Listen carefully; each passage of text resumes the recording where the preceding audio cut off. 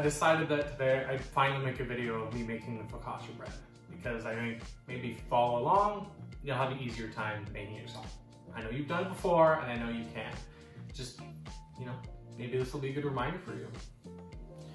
Things you're gonna need are your stand mixer, kettle, because you're gonna need hot water for proofing. You're gonna need a cast iron and a little tea cloth. For ingredients, you're gonna need flour, a little bit of sugar, yeast, salt, olive oil, and whatever spices tickle your fancy. I think safe bet to do anything you can call a herb. Anything from the garden you can chop up finely, and I always throw a little pepper in there for a little spice. Spice is a funny way to put it. It's not spicy. Just, I don't know. Garlic powder too, and onion powder if you have it. They're perfect. Other things you might need are measuring spoons, measuring cups, butter knife, and a dough hook attachment for your stand mixer. I know you have one. And if you don't, you just knead it by hand for the same amount of time. First step would be to unlock this guy. There should be a little latch on the side there. And we'll grab our flour. We're gonna need 3 1/3 cups of flour. So you take your 1 cup, and your butter knife, you flatten it off, stick the flour in. 1, 2, 3.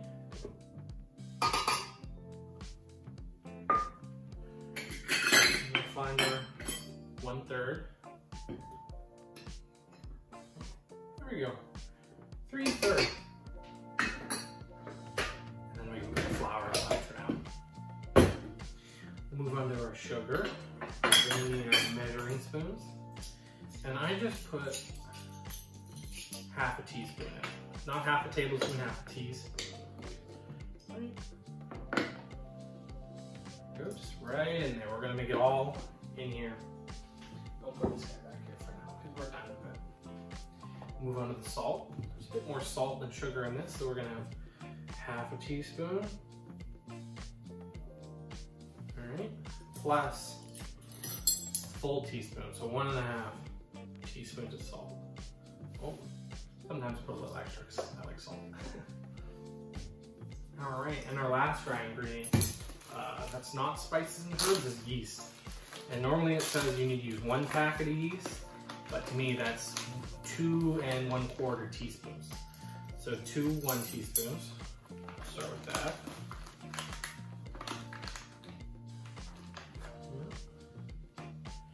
And who cares if you put a little extra in there? 2. And we'll find the 1/4. And we'll get the 1/4 in there. Nice. Put this bad boy away. Just get it clean as you go. And then I will immediately not do that. Put that over there. Next for dry, I'm gonna get our spices out in front here. Forgive me. Now, I also went out into the garden and I picked some rosemary. Rosemary, sage, oregano, they're all great. And then I chopped it up finely. I'll put that in right now. There we go. And for the rest of the spices, I like to measure with my heart. So here's some pepper. Here's some lemon and herb mix that I realized the other day has dill in it, and I really like that. Some poultry seasoning, which is mostly sage. A little bit of that. Very important garlic powder. I love garlic, so. And make even more rosemary. Here's some dry rosemary. You can use dry, you can use fresh, it's all good. Kind of hydrates when you're making the dough and letting it proof. And lastly, Italian seasoning, which I think is mostly oregano. So oregano, sage, rosemary, garlic powder, those are really safe bets. Now, before we start getting the wet going, I'll put the dough hook on. Right? Locks in. And And we're gonna take our 1 cup and our 1/3 cup measuring cup again. And we're gonna go over here. And we're gonna put the tap onto the hottest setting. We're gonna wait for it to warm up, and we're gonna use hot water.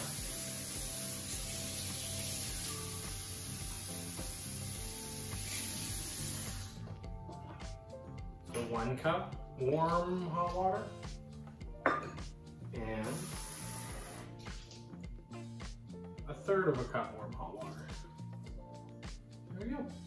And the last thing we're gonna need to put in there for now is olive oil. Make sure you have a good amount ready because this uses quite a bit of olive oil. So we're gonna use 1 tablespoon, maybe a little more, 2 tablespoons, and a little splash from that. We'll put this aside for now. Now, put your stand mixer down. You're gonna wanna lock it into place. And then on this side, there's a stirring setting. You can just put on the lowest setting for about 8 to 10 minutes. I choose, honestly, I'll say 8 and then I'll forget about it for 2 minutes extra and we'll go 10 minutes. But when you turn this on, it's a good time to turn your kettle on because you're gonna need hot water for the next step. And they'll be ready about the same time. Nice. So I'll see you again in 8 minutes. 10. Hi, so time is up. We're gonna turn the stirrer off. Kettle's done going. And what we're gonna do next, you might wanna get a mug out for, maybe like a food brush or a paper towel or hand, whatever you feel like. And a little scraper. What we're gonna do is we're gonna unlock it. After we turn it off, we're gonna pull this guy up. And we might hinge the dough hook. Get all the dough off there.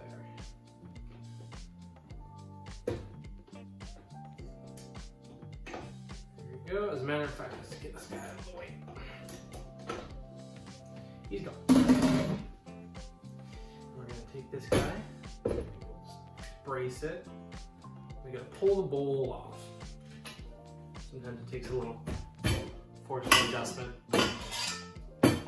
Nice. And we're gonna take our spatula, maybe if it's stuck to the sides a little bit, if you put a little extra liquid in there, it can be a little goopy.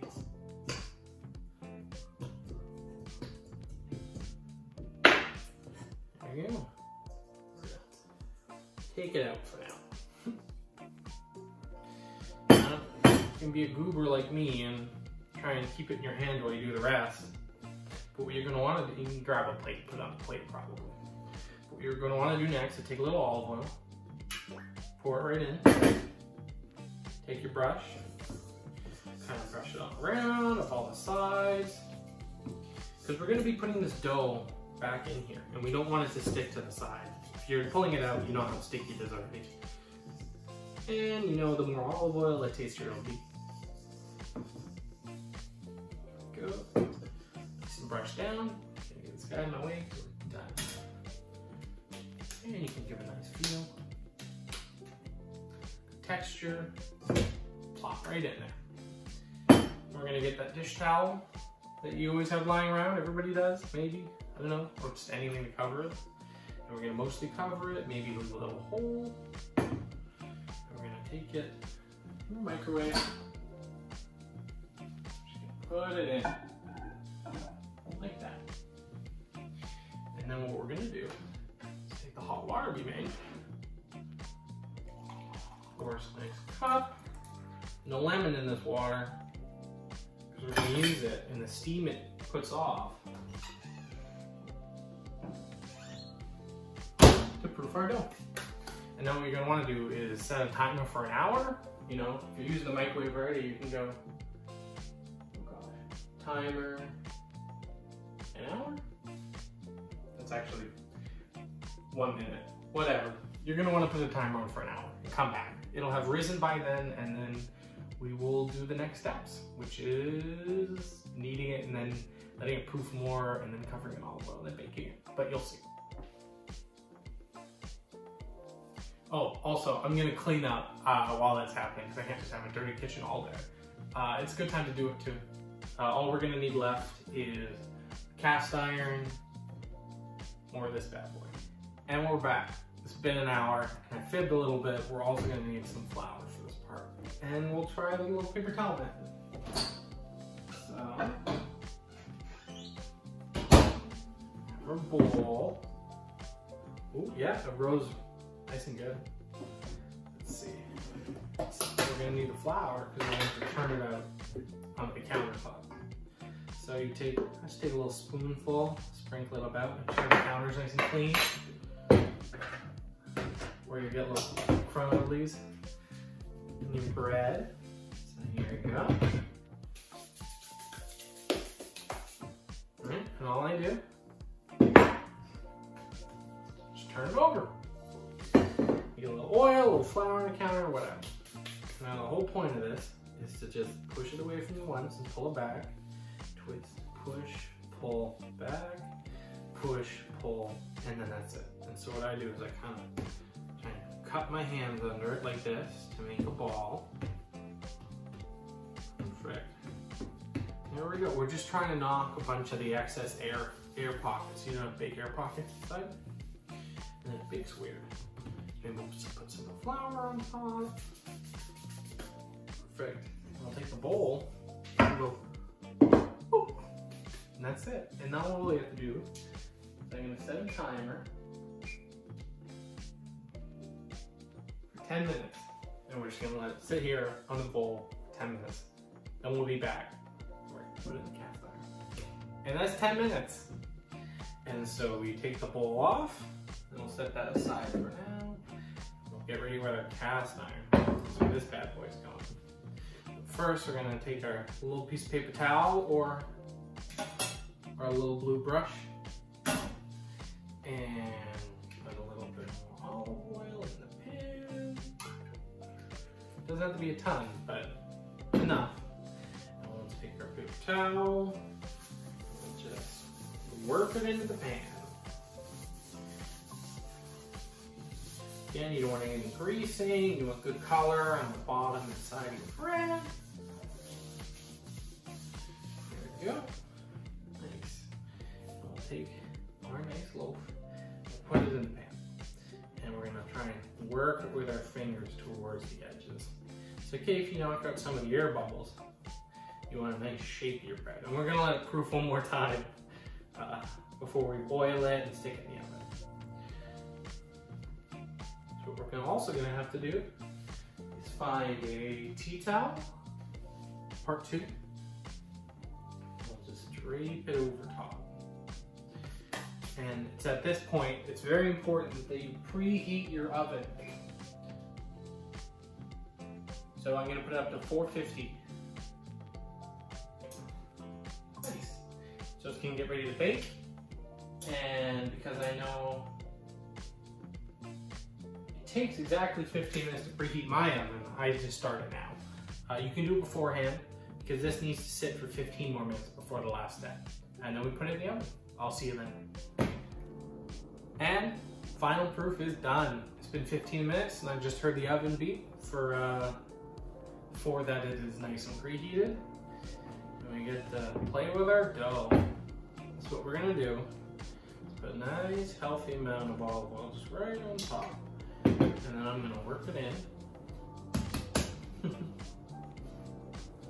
And once I've gotten the whole top covered, I'm gonna start pushing little holes in it like this. And these little holes are gonna grab some more of the olive oil that I'm about to pour in. There we go. Right, and with my nice oily hand, I'm not gonna touch that. Just gonna go around like this, pour it on top. This bread is not good for you. But muy bien does it taste good.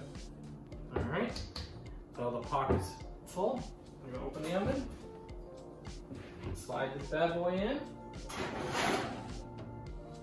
Just like the last step, it's gonna be 15 minutes, 1-5.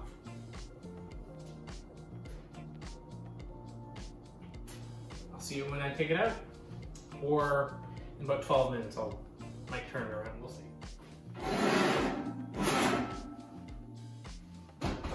Get it evenly brown. All right, finally bread time.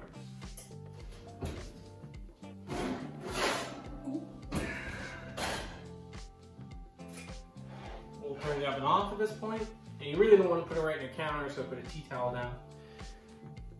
And there it is. Wait till it's done cooling, or don't. I normally risk hurting myself and flip it onto a wood cutting board like that. And it's all done. How nice that looks. I'm gonna burn myself looking at the bottom. And I always eat a little bit off the corner. Always, but I'm not going to because I want to get a nice shot for this. I encourage you to do so. Oh man, I can't wait to eat this. Alright. I'm gonna take some vanity shots of it and then I'll get back to you. I just want to say thank you so much for watching my video. The bread's just dense and beautiful and wonderful, and I can eat a whole loaf in a night. And Mom, I hope this motivates you to try it on your own, because I believe in you. Freaking awesome. You got this. Alright, bye.